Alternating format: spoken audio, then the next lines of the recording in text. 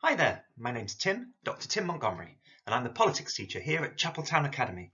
I'm going to take you a few little bits and pieces about what we do on the course, what kind of things we get up to, how we work, and where this might lead you. Before we get going, Mr. President, do you have any questions?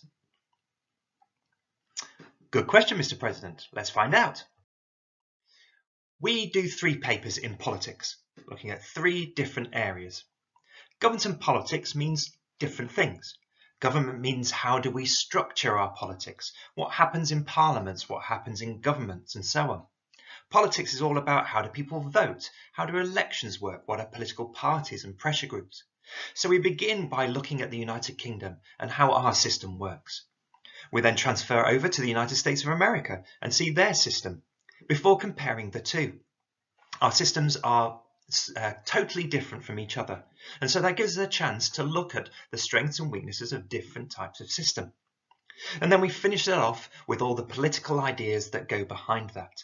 What do the ideas of socialism, liberalism and conservatism, as well as our 4th option, anarchism, mean for the way that we organise our politics? Well, that's also a good question, Mr. Johnson. Thank you, Prime Minister. Probably the easiest way is to look at a particular case study, one area of something that we look at. In politics, we refer to 3 branches of government. And by that, we mean the legislature, so those who make the laws. In Britain, Parliament. In America, Congress. We refer to the executive, those who carry out the laws. In Britain, it's a collective executive, the cabinet with the Prime Minister at the head. In America, it's a single-person executive, with the president as the sole member of that executive. And then we have the judiciary, those who interpret the laws, and the top 2 courts in the UK and US are the Supreme Courts. Now, this raises some interesting questions. The legislature, Parliament, Congress, is working for the people.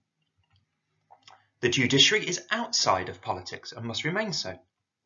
So a key question for us is, how is that executive controlled? How much power does the executive have over the people? And what are the role of the other 2 branches?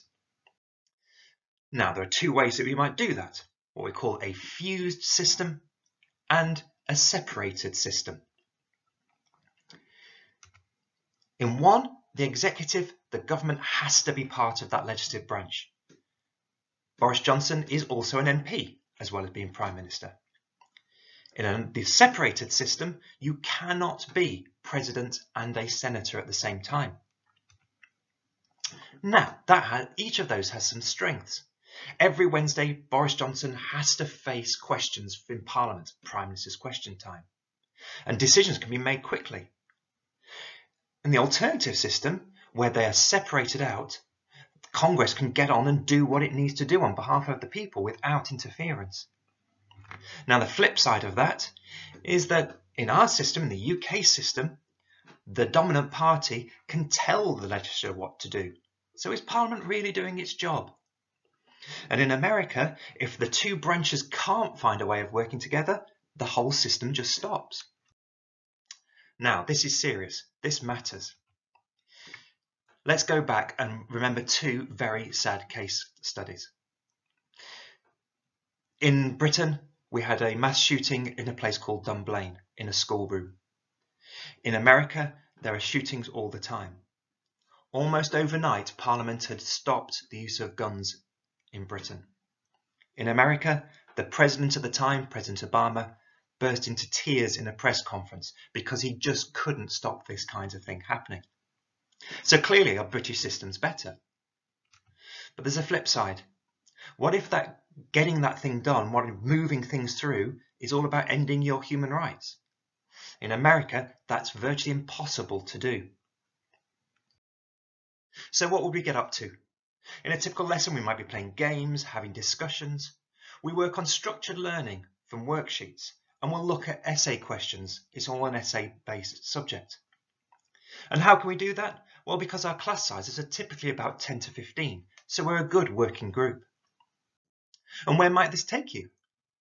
Well, there are several different careers that politics A level would really be a good start with. Never know, we might even have a Chapeltown Academy politician one day. So what do I suggest you do now?